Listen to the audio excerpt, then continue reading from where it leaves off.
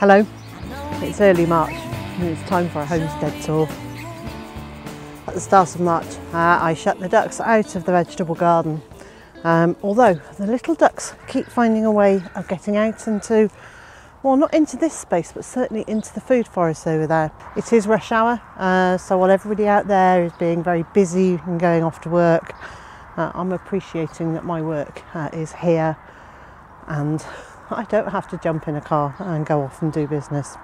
So this is the asparagus bed, which is supposed to be clear of weeds. It's not, it's full of weeds. I will get to them at some point. The asparagus isn't growing yet. It's still very early to think we might get asparagus. And then over on this side there's some more asparagus and some Taunton Dean kale. Now I did take some cuttings and put them in water, and unfortunately I didn't look after them and they went mouldy. So I will take some more cuttings of this. It will root really easily even in cool temperatures, so I will do that perhaps today. We've got the strawberry bed here. In the next couple of weeks I need to go through, clear all the runners that are on top of the bed, all the dead foliage away, ready for the new growth starting this year. And on this side we've got our autumn fruiting raspberries. Now this bed does look really weedy. I don't quite know what to do about it. It's really hard to put cardboard and compost on between the raspberry canes coming up, but I suppose I could do it between the clumps of plants. And I can also see there are some onions. Now I grew onions in this bed 3 years ago, and then after that put the raspberry canes in, but I obviously left some onions in there because they're coming up nicely again. There's quite a lot of them, and I'm going to leave them because I can just cut the leaves and use the green leaves. This bed has got the last of the carrots in it from last year. They're not doing too badly at all. So these are the ones that were tiny weeny at the end of the year. Everything is frozen because we had a really heavy frost, but these are now about finger-sized carrots and they're doing okay. So they're just beginning to grow little white roots again, so shows that they are starting to grow again. So I need to probably harvest some of these. Now, although they were tiny, they were packed with flavour, and Mr. J and I have really been enjoying these. So I look forward to harvesting a whole load of these. In this bed I had parsnips and celery. Well, there's still some parsnips to lift, and there's still plenty of celery as well. I really thought I'd used all of it, but very definitely there's celery too. This bed was covered with that netting last year and had cabbages growing in it, and here are the very last of them. In fact, I could give this to the ducks. They'd really appreciate that. Let's give them to the ducks.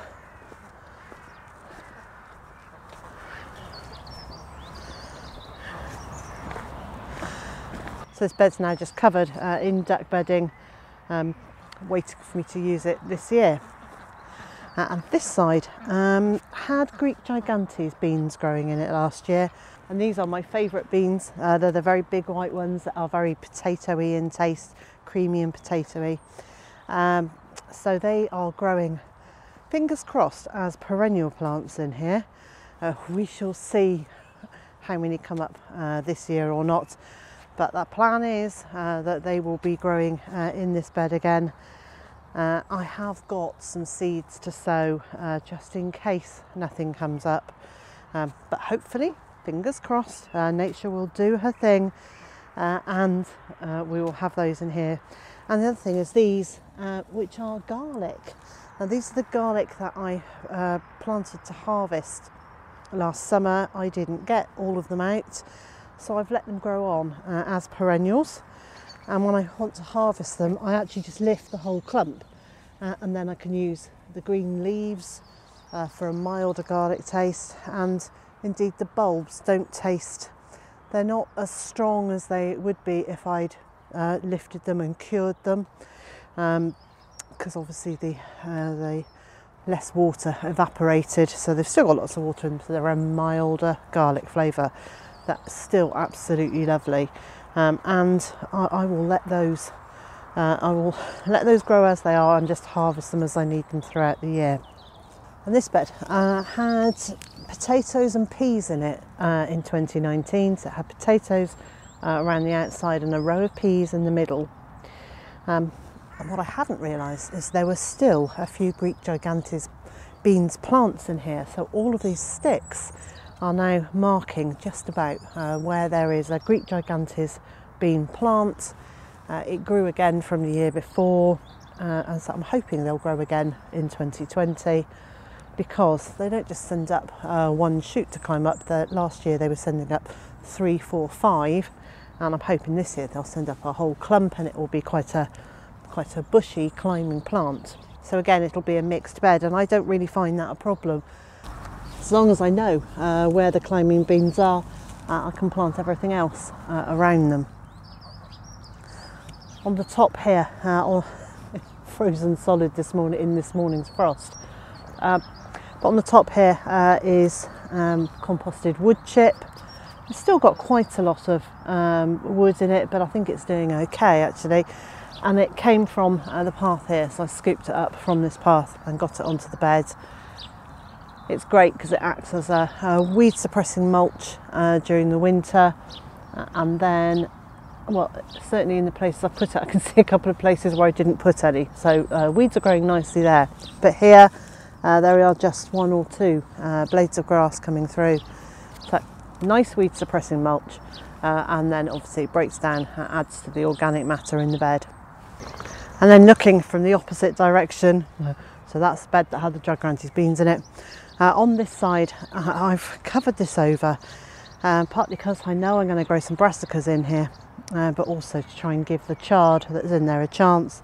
Ducks have been eating it all autumn and early winter, so I'm covered it up to protect it from duck nibbles. It is just starting to grow back, and then hopefully I'll get 1 or 2 crops of chard from that before it starts going to seed this year.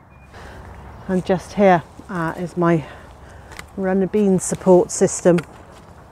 Now, I've had amazing crops of runner beans since we've moved here. I've been really pleased with them, but the wind comes in summer, somewhere between June and August, and I always say the wrong month. But we get quite heavy, strong winds from the south at some point during the summer. It's happened each year, and what it's done is just knocked the beans down flat, pretty much. And then if anything comes from the east, it knocks it down flat too. So last year, Mr. J and I constructed this bean support, so it's 6 posts into the ground, some pieces of pallet wood going along, fixed into the posts, and then I've put the canes into the ground, and I fixed the canes using cable ties onto, could use string, onto here, giving it a fairly solid, fairly rigid support system. And the way I put my bean canes up is that rather than being in a triangle and crossing at the top, I have them crossing near the bottom, so that the beans come up these canes, they climb round, and then the beans hang down towards the path, which just makes it much easier for me to pick them. Now, what it isn't easy is to get the ones that are in the middle, and I have to do a little bit of kind of climbing through and ferreting around to get those, but generally this makes it so much easier. You can see I haven't finished clearing off last year's canes. Well, they're not canes, are they? Vines, plants yet.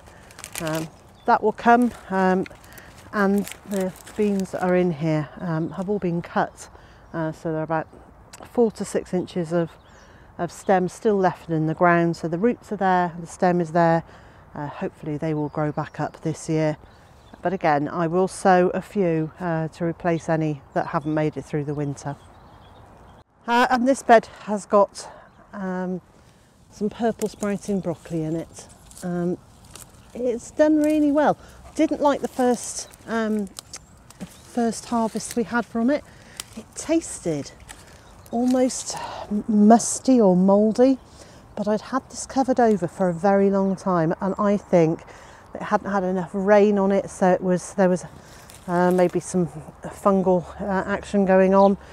Anyway, once I'd taken the cover off it and the rain had washed over the plants a few times, the broccoli tastes absolutely wonderful. More treats for the ducks. This is not like the big heads of broccoli that you buy in the store. That's usually a calabrese. This one is great. It's really hardy. Will stand through, certainly stand through our winters here. We're in zone 8B, something like that. And it grows one central piece which you snap off, and then, like almost any other plant, it will then send out shoots at the side with more broccoli, so you can harvest the florets before the flowers open with a few leaves on it like this. It's a really lovely taste. If you like the calabrese broccoli, the big one, you're very likely to like this. The flower buds are a purpley colour, but they tend to go green when they're cooked. We really like this. It's keep on coming back at it. Almost the more you pick it, the more it will send out flowers. But you do need to keep on top of them, because as soon as the flowers open, it's basically going to stop producing, because messages will go to their plant that it is actually sending some flowers and they're going to set seed, and so it doesn't need to produce anymore. But in terms of amount of yield for the space that they take up, I really rate these for fresh greens during the winter and early spring. And I've also been told that you can actually eat it, and once it's gone to flower as well, it just won't keep on producing more and more, but you can eat the young flowers too. And I know that families will carry on eating this broccoli right through and not waste any of it. This was a mixed bed last year. It had parsley at this end, beetroots, I can't think what else it's grown in it. It had lots and lots of salady type plants in it. I also put some squashes in there. Now the soil in here is it's not what you'd call a raised bed, so although it's got a frame around it, the soil is pretty much at ground level. I really need to work on building the soil in here this year, and I will be putting lots of compost and soil improver in here. This bed, I have a bit of a love-hate relationship with this bed. It doesn't seem to grow very much in it very well. So it had broad beans in it last year, which didn't do very well. This year it's got a broad bean growing in it quite happily. So that came up in the late summer, early autumn. It's going through the winter. It's got flowers on it now. So we might have a few fresh broad beans from that. And then this bed, what did this have in it? I can't really remember. I know it had some runner beans in it. Probably had onions. The thing is, it almost doesn't matter what it had in it last year, because it didn't have brassicas in it. As long as it didn't have brassicas, I'm not too worried about what I planted now. I just don't want to put brassicas back in the same bed 2 years in a row, because at the moment we don't have problems with clubroot or anything, any really horrid fungal type of diseases. So I'm keen not to keep putting them in the same places. And this area, I had sweet corn. Well, I did a kind of Three Sisters arrangement. So there was some sweet corn in it. There were a yellow dwarf bean in it. And I also put some squashes in it. Well, the squashes failed miserably. This ground has been untreated, it's unloved. It's pretty much all I did was cover it to kill off the grass, but it's had no additions into it. So this year I also need to work on building the soil here. I have popped a few strawberries in, but they are looking very much like the ducks have loved them. So this year we'll be working on the soil there, and these are the two beds that have remained empty for more time than any of the others. This bed has got strawberries in it. They've been in there much too long. I need to lift those and refresh them. I won't plant more strawberries in the same area. I'll move them and then that bed can be used for something else. Strawberry plants are better. They produce their best fruit in years 2 and 3. They will carry on producing, but not. They won't be as prolific in their harvest. And given that they produce runners to give you new plants so readily, I might as well just use the runners and replace these old friends here in this bed.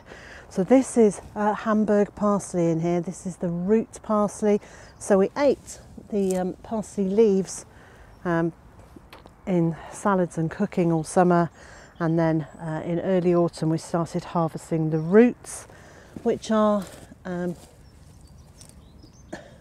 well, I'm not going to be able to get them out of the ground because the ground is frozen solid at the moment, but they look a bit like a parsnip or a carrot, so it's a root veg. They're a creamy white colour and they taste mildly of parsley. They're really nice. There was some celeriac in here and some dill. And the dill, well, I've always thought of dill as quite a tender herb, but that has got through the winter okay. It's regrowing. So we've got lots of fresh young dill that we can use in our cooking. And it looks very much like there could be one beetroot in there. So there are beetroots that are popped all over the place because I wasn't too worried about beetroot because it's such a quick harvest. So I popped some rows of beetroot in here, there and everywhere. And this bed had our Swede in it. So that's a Swedish turnip or rutabaga, depending on which country you're in. And my friend Erica over at Erica's Little Welsh Garden was asking in my Facebook group yesterday about what were people's favourite Swede variety. All I've got to say is not this one. I've been very disappointed in these. So the variety that I like is one called Best of All. This isn't Best of All. This is somewhat mediocre. Obviously not its variety name. It is. I can't remember what the variety it was, but whatever it is, I will go back to using varieties that I know because I just haven't been that impressed with it. So this bed is covered in duck bedding. Again, it's suppressing the weeds, and when it's broken down, it will add to the organic matter in here. Yes, while it's breaking down, it will lock up some of the nitrogen that's in the soil, but there is plenty of nitrogen in the duck bedding from the duck poop that's there. So hopefully it won't have too much of an impact on the actual soil that things are growing in, and when I plant, I will be moving the duck bedding out of the way and plant into the soil. There's a pallet there that's fallen over. It was a spare one, it was falling apart. So there is a lot on our homestead that needs tidying up and repairing. But you know, I'm really not going to beat myself up about not having done it. There is plenty of time. There is no pressure. And one of the things I really don't cope with is when I put myself under undue pressure. So I'm not going to. It will happen when it happens. So this bed last year was my favourite of the raised beds. It had yacon growing in it. This is the remains of the yacon plants. So it had yacon in it, and it had Belotti beans. I couldn't remember what they were called then. So it had Belotti beans going along here. Now I thought they might have been dwarf beans, but they weren't. They were climbers. So I ended up having to put a cane structure in here. I put some courgettes, zucchinis at the end. There were squashes along that side. This bed supported a huge amount of food last year, but I did overplant it. And I think that then has an impact on the number of fruits we had from the squashes, because there were 2, 3, 4, 5. I think there were six courgette and squash plants in here, and everything else, and it was just too much. So I will be a bit kinder to this bed this year. And I'm thinking, because it's quite deep, so it's probably got about 4 or 5 inches of compost and soil in it. I'm thinking I might put parsnips and carrots, so lots of root veg in here this year. And this is a globe artichoke plant, and there's actually, having a look, there's at least 4 plants here. So there's the main part of it is here, and then there are offsets, 1, 2, 3 here. They don't cope with very, very cold temperatures, but this one seems to have done quite well. And I keep saying I'm going to move it, and then I don't get around to it. So hopefully this spring I will get around to lifting some of those offsets and moving them elsewhere. I really like this, not just for the artichokes, but it's got these really architectural leaves. They are big, pale, silvery green leaves, and then these huge purple flowers that appear. It's just lovely, and the bees love them. You can see here how tall the stems get. This, I think, is a really nice addition over in the patron's garden, in amongst the flower beds. I'm very pleased to say that we have a magnificent display of blossoms from the wild damsons and plums this year. Hopefully this means that we will get a really nice crop from them. In the last couple of years they've been okay, but they've got to this stage, and then we've had the really fierce storms, and it's just knocked a lot of the blossoms away before they've been pollinated. Today the sun is out, so I'm hoping that we will get lots of pollinators out here pollinating these flowers, and that the winds stay away long enough for some of those to actually start forming some fruit. And in this area are some autumn fruiting raspberries, more raspberries. I really do like raspberries, and we have got an awful lot of them. So all these canes have been cut right down to the ground, between 3 and 6 inches above the ground left, and they will send up new shoots this year and form fruit on that growth.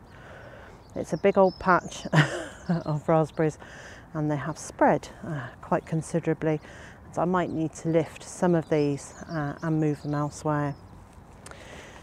I've been asked about this and what this is. So this is a chicken run that I made 3 years ago, and it is exactly the same size as one of our raised beds, so that the idea was I could put it on a raised bed, have the chickens in there for the day or for a couple of days, and let them turn over the soil and fertilise the soil by popping their droppings onto it. But actually it's a great idea, but the chickens hated being in there. They are so used to free ranging, they're not used to being confined in a space this size, that they got really distressed, and it doesn't seem like a very kind thing to do to make them stay in it. And then over here down the side of the polytunnel, well, this is a tree that I was going to move. Still haven't done that yet. And last year we created this that I call the wide bed, because I've got another one along there that I call the long border. So this is the wide border, and I grew potatoes in this last year, and I keep seeing evidence of them. So there are still some potatoes in here. I'm going to walk around and collect all these potatoes and replant elsewhere.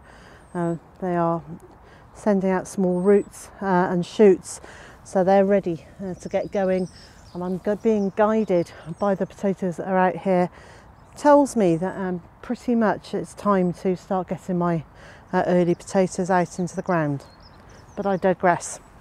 After the potatoes were in here, as I lifted them, I started putting in herbaceous plants, and so I've got some dahlias over there under that straw, trying to protect them. I've got some shrubs, I've got some herbaceous bulbs, I've got all sorts of things in here actually, and I'm hoping this year that this will provide a beautiful floral display. But I am thinking, you know, it's one of those globe artichokes or a couple in here would be really nice. So I've put in lots of things like bronze fennel, echinacea, dahlias,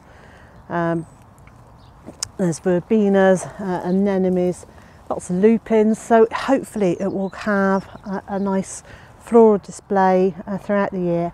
But I can also put some edibles in here, and something like a few potatoes in here. I could also get some more rhubarb in here. There's plenty of things I can get in, or just annual veg that I can get in amongst the flowers. And this is the area that I call the patron's garden, and I call it that because when I created it, I filmed all the stages of making it, but the only people who saw those videos at the time were our supporters on Patreon. So it became the patron's garden. So the patron's garden is made up of 4 beds and a central area. So this bed, or this part of this bed, these are all edibles. Well, when I planted it, they were all edibles. I can see things have sneaked in. So things like the Asturian tree cabbage and chard. There's some rosemary, winter savoury, sage, but there are other things like daylilies, some of which are edible. I've got some white borage over there. Flowers can be eaten. This is a carrot that has gone to seed. It's been lovely actually. It's been great for the birds who've been able to have those seeds. It's been architectural, it's very lovely. There are some other bits and pieces, but I will make a video about some of the more unusual edibles, which will be with you very soon. And then this section has got a couple of rhubarb plants in it. Well, actually that rhubarb plant is going to a new home today because one of my friends lifted her rhubarb plant, divided it, and then it either didn't survive the moving, or it may have not survived somebody tidying up in her garden. So I've said she can have that one. So that is a Timperley early, or an early Timperley, depending on how you call it, rhubarb. So that's already ready to harvest. This little one here is a Victoria and is much later. Then I've got some, but I put some annuals in here. So this was a dahlia. Whether that will grow back, I don't know. We haven't had a terribly cold winter. It's been very, very wet and very windy, but our temperatures haven't been really low. So there's a potential that they might have survived. And then there's my climbing rose. That's Gertrude Jekyll from David Austin Roses. It's very strongly scented, very full, double pink flower. Absolutely love it. So I put that in last year. I'm really pleased to see how much new growth it's got on it already for this year, and I'm hoping it will go up and over that archway to meet the plant on the other side that's coming up from that side. I can see in here we've got little seedlings of things like red orich, which I absolutely love as plants. They're beautiful. I love they're very deep, reddy purple leaves. They're very tall, beautiful seed heads on them. And sadly, I don't actually like the taste of them, which is irritating because they grow so well. But I have to accept that I can't actually like the taste of everything that grows. These are volunteers. They will be allowed to grow until I need the space for something else, and then they'll go off to either the chickens or the ducks, so it doesn't get wasted. And then the bed on this side of the archway again has got very similar to the one over there. So there's some edible plants, some borage. Somewhere in there I did plant a currant bush, but whether it has been so crowded out by this borage that it hasn't made it through, or whether it's just in waiting to spring into life again, we shall see. This isn't a plant, this is pea netting, which I'll use when I get the next sort of peas in. And then this rose here is the one that's going to go up and over that side. And that is a variety called New Dawn. It's a very pale pink, very delicate colour. I really like it. So I'm hoping that that will go up over the archway and meet up with Gertrude Jekyll on the other side. This is a 9-star broccoli, so it's a perennial broccoli. I'm going to pick these bits and have these for breakfast. I need 2 pieces, right, for breakfast. And then this blue thing here is the cover for my fruit frame, which I'm not actually using as a fruit frame. It's going to be my brassica tunnel for my tall brassicas, so that netting will go over this very soon, and I'll get this planted up. So in this bed currently there's some chard, there's the strawberries, which I keep saying I'm going to lift, and I haven't yet. I'm going to get those into this bed, so that will have brassicas in it. This had brassicas in it this year, so this had Brussels sprouts, which I'm still harvesting, so plenty of Brussels sprouts still to come. They're getting a really good size now. Mr. J's not a fan of Brussels sprouts, so I get to have these all to myself. But this year I will grow probably salad crops in this bed. It desperately and definitely needs some attention. And then in this section over here, I put in onions and shallots, garlic and elephant garlic. So there's about 6 rows going across there. But I stopped it about here because I was still trying to kill off the weeds at that area. So I'm going to put some more onion sets in, the ones, the springer ones that I can get in now. Or not, yeah, get them in. I really need to get them in into this area here. And then all of that is a new section of market garden, which will have salads, and it will have beans, and well, actually it will just have a load of stuff in it over there. And at the far end there, up on the mound, is the plum tree, the new plum tree that I planted last week. And this tree is a quince, so it looks almost like a pear, like a shortened pear, but it's got a perfumey taste almost. It's very sweet, almost like baby powder smells. That's the like talcum powder smells. I don't love them just on their own. You have to cook them to eat them. But I'm thinking that some quince wine might be really nice. Looks like there's lots of new growth on it. I'm really pleased. And this is the long border in the patron's garden. So this is 17.5 feet long and 4 feet wide. And I created this last year. I planted about 200 or more daffodil bulbs in here. Well, I'm not seeing that many come up There are quite a few, but not.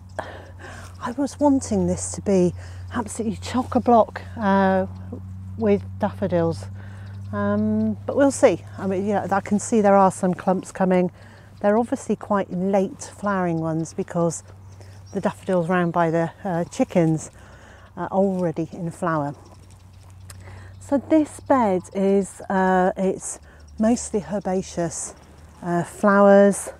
So there are things like the penstemon, which have just stayed in growth all year. The borage has stayed there, but then lots of things have died down underground and are just starting to come back up. So we've got a clump of irises here, as I said, the penstemons. There's some foliage plants, delphinium, which I just love. This one is called Monmouthshire or Nautia. I think it's Monmouthshire, but it's K-N-A-U-T-I-A, Monmouthshire.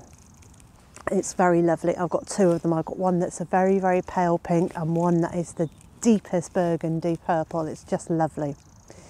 There's some peonies in here, plenty of hardy geraniums. So that's not the pelargonium geranium that you see that's got quite often got very bright red flowers and is used in the Mediterranean a lot. These are hardy geraniums, so true geraniums. Great spreading plants, really good for smothering out weeds and produce some very, very pretty flowers. So the borage is there. There's a Dicentra spectabilis at the front, and some lavender. Now this is a white lavender, which I love. What have we got here? Some Achillea, and that was given to me by Erica for my birthday last year. There's some phlox, some Japanese anemones. There was supposed to be a hellebore in here, but that hasn't come back up. There's plenty of monarda, daylilies. What else have we got down there? An acacia, more peonies. There's a teasel. So there's a whole mixture of plants, and there's lots more in here that I can't actually remember what it is, and it's still underground. So as that appears during the spring and summer, I can be all excited and pleased to see those plants reappear. And then this bed was the last one that I made. I was going to do this like a horticulture bed, so it would have been mounded up, and I put a whole load of broken pallets on the ground and filled it with compost. And these are heat treated pallets, so they're not, they haven't got toxic chemicals on them, and these will break down eventually. But it was a good way to get rid of the broken ones, but also allowed me to have some sort of framework here to plant things in. So I've got things like Verbena boreensis here. I can see daffodils coming up. We've got the silver birch tree just on the outside of it, and a little tiny rose to climb up through the branches of that.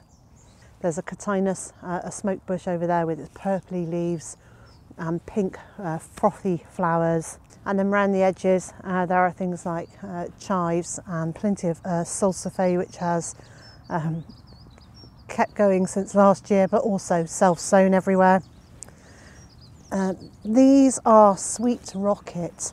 This is a white one, and it will grow to about this high or slightly higher, with white panicles of flowers, which are lovely. And it was this bed that I had, and here's the remains of it. This bed I had my sacrifice cabbages in, so these are cabbages that I put specifically for butterflies and moths to lay their eggs on, because obviously when I've got them, all the brassicas covered in netting, it means I'm not actually supporting that butterfly population, and without those butterflies there'll be a whole load of birds that aren't eating. So that's my input to supporting that butterfly population without actually giving them all the food that we want to eat. There's an angelica there. They are superb. Again, big, tall, structural plants with huge flower heads on them. That's going to have a kind of globe, and then it'll open up into sort of fairly flat flowers. But lots and lots of tiny, weeny flowers rather than one big one. And across the front here, which look like they have all but disappeared, are lots of things like coreopsis, so lots and lots of floral plants, and we'll see how many of those come back up over the spring and early summer. And this bed is the first one that I put in into this area. It's got some St John's wort in it, some lemon balm. This is an apple tree. It's got some comfrey here, lots of wild strawberries and primroses. There's a peony there. There is salsify, self-sown everywhere across here. There's a salvia, and that's salvia hot lips, which is a little red and white flower. And then rosemary chives. And here is a euonymus, which is just growing from a cutting.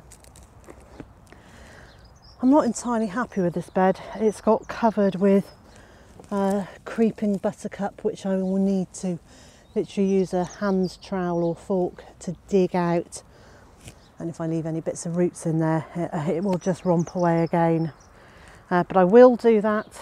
I can see it's all starting to grow in amongst the lemon balm, which means it'll be really difficult to get out. So the sooner I do that, the better. Oh, this is a beautiful cherry tree. I love the shape of this. It's almost a complete globe. It's lovely. And back here is, well, this is my disaster zone. So this is the result of not really understanding how much things were going to grow, and, well, it's the result of not planning enough. So I created these long, thin beds. There's one there and one on this side. And I put raspberries in them, and a Lycisteria formosa. There's a white currant here. And somewhere down there, there is a sage plant. Well, I didn't really take on board just how much these raspberries spread. Partly because of their height, and these are waiting to be cut right down to the ground, but I didn't really take on board how tall they would get, how much they would flop over, and how much they would spread so quickly. So poor planning has been a shame, really, because it's meant this area has got really neglected because it's just been so difficult to work in. So I put in a pond here. So this is actually a raised pond. I did it by putting logs down on the floor, and then I found a piece of lining material when we were first moved in, which we put in here. Put it in and put some water in it to see if it leaked. Well, that was almost 4 years ago now. And it's still here and it doesn't leak. But I try to not let the ducks in this anymore because I want it to be for wildlife. Unfortunately, the little ducks think otherwise. They've worked out they can escape the duck enclosure. So another job for this weekend is to make that more secure. But then I want to come through and cut these raspberries back, lift the really big brambles, take cuttings of things like tayberries and loganberries that have grown from the fence to almost where my feet are, and just have a really good tidy up of this area so I can make some sort of assessment of what I want to do with it next. This is a peach tree. Ducks have got a lot to say for themselves right at the moment. So the blossoms are just coming out on the peach tree. I'm really hoping that neither the frost nor the wind damage these. We actually didn't get any peaches last year, but there's plenty of blossoms here, which makes me hopeful. makes me really hopeful for fruit this year. And then back round pretty much to where we started. This is the first area of the food forest that I started planting up. So I have a small herbaceous border here. I feel it's really important for me to have flowers in the garden. I don't want the place just to look utilitarian and functional, and I know that a large swathe of it is, but I also like having the colour and the frivolity of having flowering plants in here. They attract pollinators, they attract me, and they also give me some cutting flowers to take into the house. So this area is, well, that was a tractor tyre that had mint growing in it. I don't know if any of that mint will come back this year. What it has got is a really, really healthy couch grass plant in it. So I think what I might need to do is just actually cover that completely for a year. I'm having a look to see if there's something else growing in there. That could be, well, okay, so there might be another plant in there as well, something like a forsythia or something growing in there, or a bit of jasmine. I'll get that out. I'm going to cover this completely to kill off that couch grass. I have got some mint because it grew out the side of there and it's in the pathway here.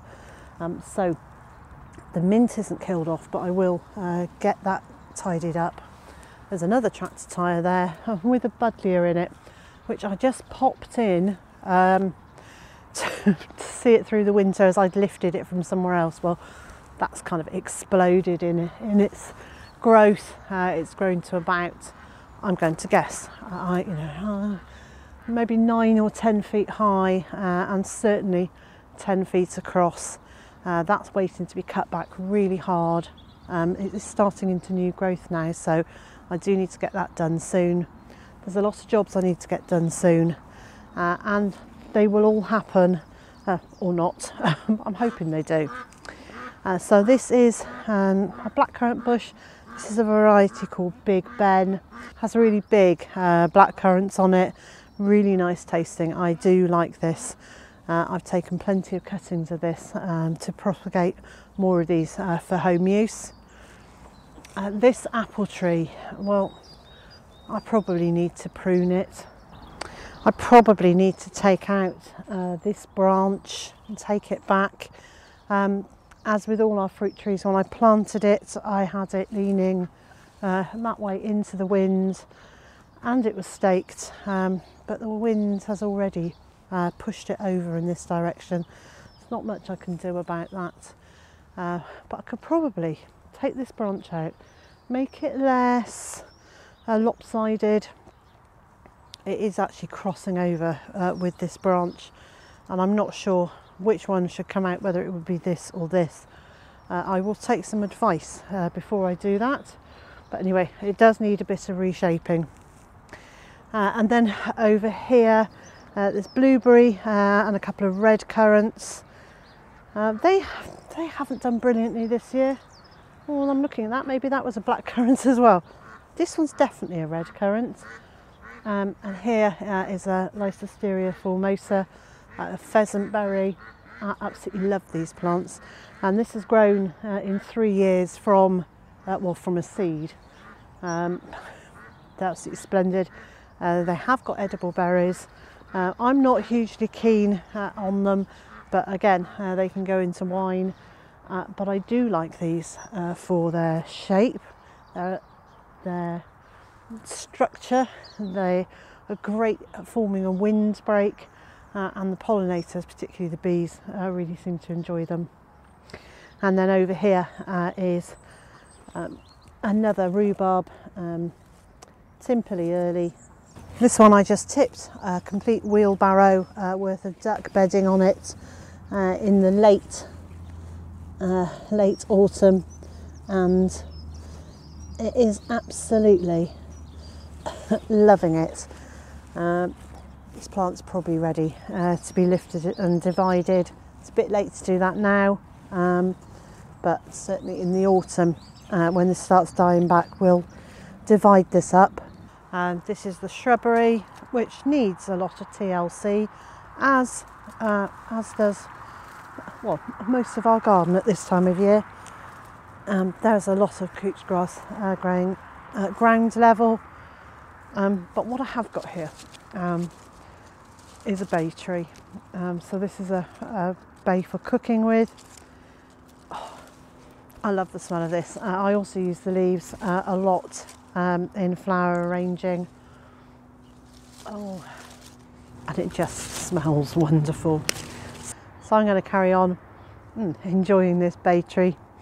And so, wherever you are in the world and whatever you've got planned for today, I hope it's a good one. And I also hope you'll join me again next time.